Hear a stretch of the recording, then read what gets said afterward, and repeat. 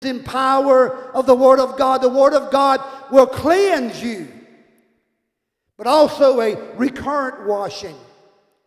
Think about the Old Testament tabernacle. It reveals the purpose, the process. Remember, once a year at the Passover, the blood atonement was brought, symbolic of Calvary, the blood.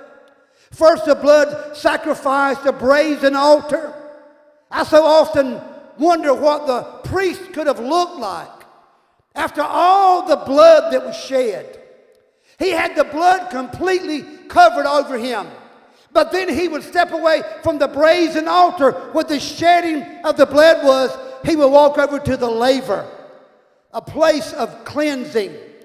It was made, God told Moses to get all the mirrors you can get from the women. The men didn't have mirrors. Amen. And they don't need a mirror today. Say amen. For this purpose, we need to look into the glass, the washing of the Word of God. And we see here, Jesus would conceive, remember, in the life of a woman, not a man, born of the Holy Ghost, the living mirror, the living Word of God. Before the high priest could enter even the outer courts, he must be cleansed by the blood and by the water, by the Word of God. Would you say amen? Didn't Jesus tell the woman at the well, those who worship me by the water and the Spirit? That's the only way we can worship God. So think now, as he gave the sacrifice, the priest, he leaned over to wash in the water. The laver made of mirrors. The first thing he saw was himself. Even God's elect, the Levites, the priests, even God's chosen, the blood was applied. He was God's. He did the service. A child of God, chosen by God. But when he saw down in the laver, he reminds himself of who he is. See, don't you forget now that you're God's chosen. How much more shall we continue to look into the mirroring Word of God, the glass, that we can see ourselves, to be reminded that we're God's, and also to be reminded who He was, warts and all. Don't forget who you are, and don't forget who He is. But knowing the Word and the law, He knew the prescription, and the procedure removed his defilement. The only way you can ever remove your sin is by the blood of Jesus. And the only way, listen now, church, and those who are hearing, the only way you can keep sin out of your life is by continuing looking in the Word of God. You've got to let it mirror you are who you are. Failure to appropriate the cleansing available, the laver, was a serious matter. It could cause the priest's death. Didn't the Bible say the gospel is the power of God unto salvation? But apart from the gospel, there is no salvation. We need not only the radical cleansing of the blood of Jesus. The Bible says, remember now, if we walk in the light as He in the light, there's a daily cleansing through the blood of Jesus, and the Son of God cleanses us from all sin. The Word of God, the Son of God. We always need a recurrent, ongoing cleansing, a good washing of the Word of God. Ephesians 5:26 says that He may sanctify and cleanse it. He's talking about the church. He's talking about the body of Christ with the washing of water by the Word. The Word of God prepares us one day to see the Son of God. It cleanses us. One made available by the Son of God and the other made available by the Spirit of God. Remember again what Paul says, from glory to glory we're changed by the Spirit of the Lord. Church, we need to understand when the Word of God is preached and taught, it goes forth by the Spirit of God. And because the Spirit of God lives in you, and the Word of God in you, on you, it cleanses us. Amen. Ongoing from glory to glory. How many know the process of what God does in the life of the believer? The desire and the plan and the pattern God has for every born-again believer is salvation. That you're saved. And from salvation, there should be a sanctification, a cleansing. You're saved. You heard the Word. You believed the Word. You received the Word. You were saved by the gospel Word. And now you're continuously walking in the Word. Sanctification. And one day from glory to glory, it's going to be glorification. You're saved. You're being saved. And one day you're going to be saved. But you're saved right now. If you're saved, as much as you've ever going to be saved. Because God says in Christ Jesus, you remember, I read it to you, that we are seated together in heavenly places in Christ Jesus. That would cause Episcopalian to shout that we in Him. 1 Peter 1:18-19 says, for as much as you know you were not redeemed with corruptible things as silver and gold from your vain conversation received by the traditions of your fathers, but with the precious blood of Christ as of a lamb without blemish and without spot. Church, I'll tell you something. It's the living Word that can give you life. There's no other Word. The Bible says in the book of the Revelation, don't you add to this Word and don't you take away from this Word. We don't need another book. We don't need a Quran. We don't need a Joseph Smith. We don't need a Mormon guide. We don't need anything Hare Krishna. We don't need Buddha. We don't need any other method. We got the Word of God that brings about salvation.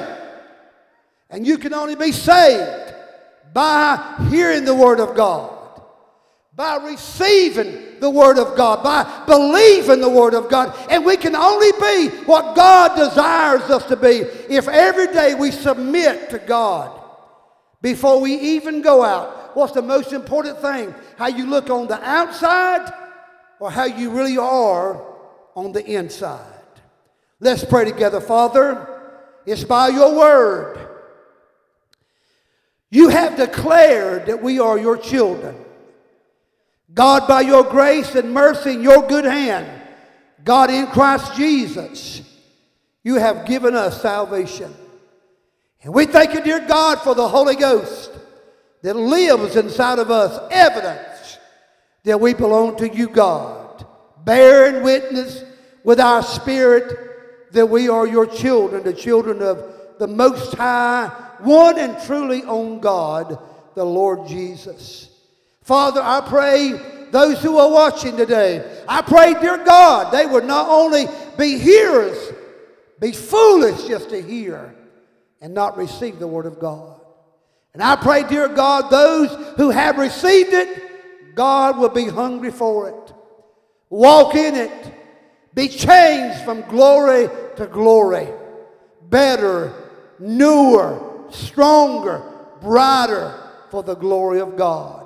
Lord, in this dark time in our nation, God, help us to shine like a candle on the mountaintop, God. Help us to be, Lord, people who are not ashamed of the gospel of the Lord Jesus Christ.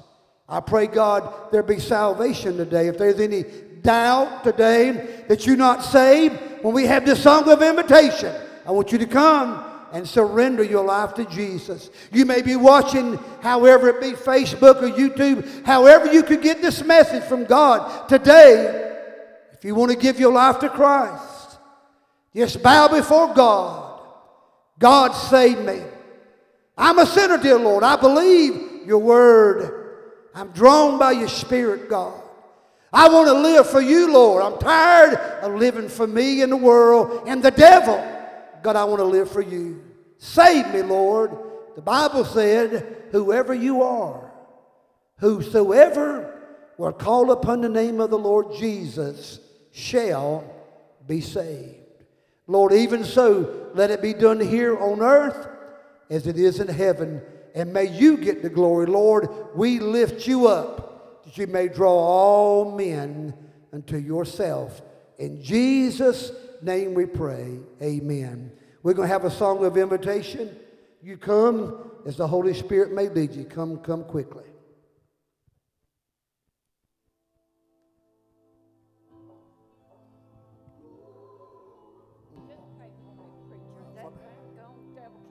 Okay, I pray for you, Peggy. Lord, be with Peggy and help her, Lord. Strengthen her, God. As only you There can. I Help her in was, Jesus' name. empty-handed. Come on, church. We need to pray. Crying Pray for our out nation. the Pray pit for one of another. my despair. And there you were in the shadows, holding out your hand. You met me there. And now where would I be without you? Where would I be, Jesus? You were the voice in the desert, calling me out in the dead of night, fighting my battles for me. You were my rescue story, lifted me up from the ashes. You carried my soul from death to life, bringing me from glory to glory. You were my rescue story. You are, you were my rescue story. You are, you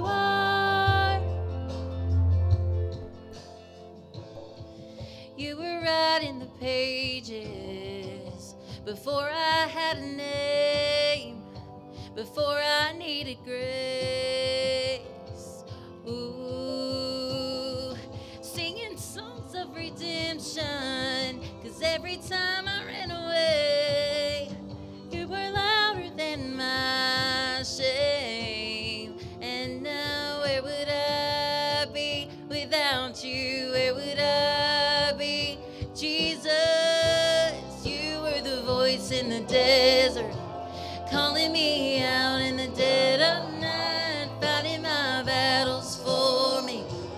You were my rescue story, lifted me up from the ashes. You carried my soul from death to life, bringing me from glory to glory. You were my rescue story. You never gave up on me. You never gave up on me. You were my testimony. Oh, you never gave up on me. You never gave up on me. You were my testimony. Oh, you never gave up on me. You never gave up on me. You were my testimony. Oh, you were the voice in the desert, calling me out in the dead of night, fighting my battles for me. You were my rescue story, lifted me up from the ashes, carried my soul from death to life, bringing me from glory to glory. 'Cause you were my rescue story. You are, you were my rescue story. You are, you were my rescue story. Amen. Amen. Don't forget now where he got you from. Praise the Lord. God has a way of getting us. Amen. Linda, come close us in prayer with you, sister. God has a way of getting our attention. God can get you when nobody else can get you, to help you and to deliver you. Amen. Let's pray together. Heavenly Father, we come to you as a family today. We come to you, God, asking you for help. And we also come to you giving thanks. Thank you, Lord, for everything that you are doing in our lives, because it's all working together for the good. We thank you for everyone here today. We pray that everyone will be safe, their families will be safe. And Lord, we ask that you give us clarification on things that we don't understand. God, we want to also thank you for the wonderful word that is coming through our speaker, our leader, the leader that is bringing us through. God is giving it to him, and he's giving it to us. And we love him. We thank you for it. And God, we give you all the glory and the honor. May we all know that the purpose of being here is for us to work out our soul salvation. And in Jesus' name we pray and give honor to you, God. In Jesus' name, amen. Thank you, Pastor. Thank you. God bless you. Stay safe. God bless you. Hope to see you on Wednesday.